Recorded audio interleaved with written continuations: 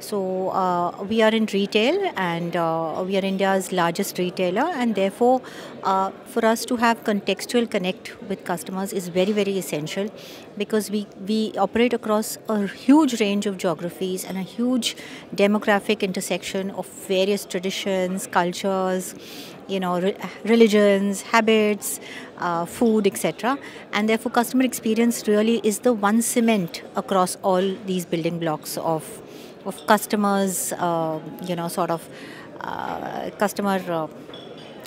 I can't get the right word now because I'm conscious. Okay, but it's basically, it's sort of putting it all together, because this, after all, is what your customer is. He comes with his own backgrounds, and one has to therefore understand him, give him relevant service, such that he is a loyal customer and comes back to you. Actually, we're very well, lucky to be positioned in this very, very interesting intersection of artificial intelligence, machine-to-machine learning, huge data analytics, and I think now the time is right for the projects, at least that we are leading, is to intersect with all of these various streams, such that we make the entire connect with the customer a little more contextual, a little more relevant, and at the right time. Because it's the worst thing is that if you say the right thing but at the wrong time, right? And that's when you lose your customer. You lose him completely. Also, the entire data journey has been such that huge organizations have not been using it adequately.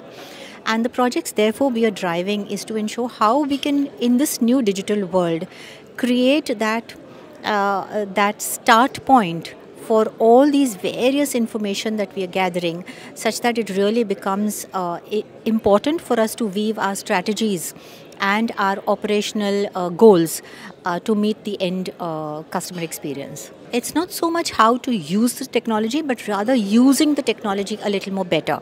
It's an asset which we're now realizing, which we have underutilized. And like good assets, it's supposed to add to your top line. It's supposed to add to your richness of relationships with the customer. Which brings me to the second program that or project that we are concentrating on, is how to build stronger relationships with our customers.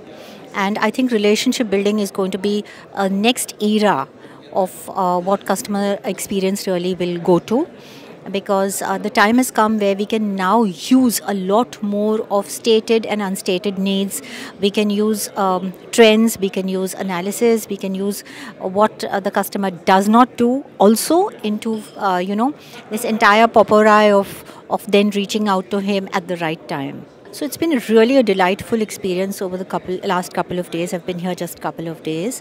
What has really been amazing about this event is that the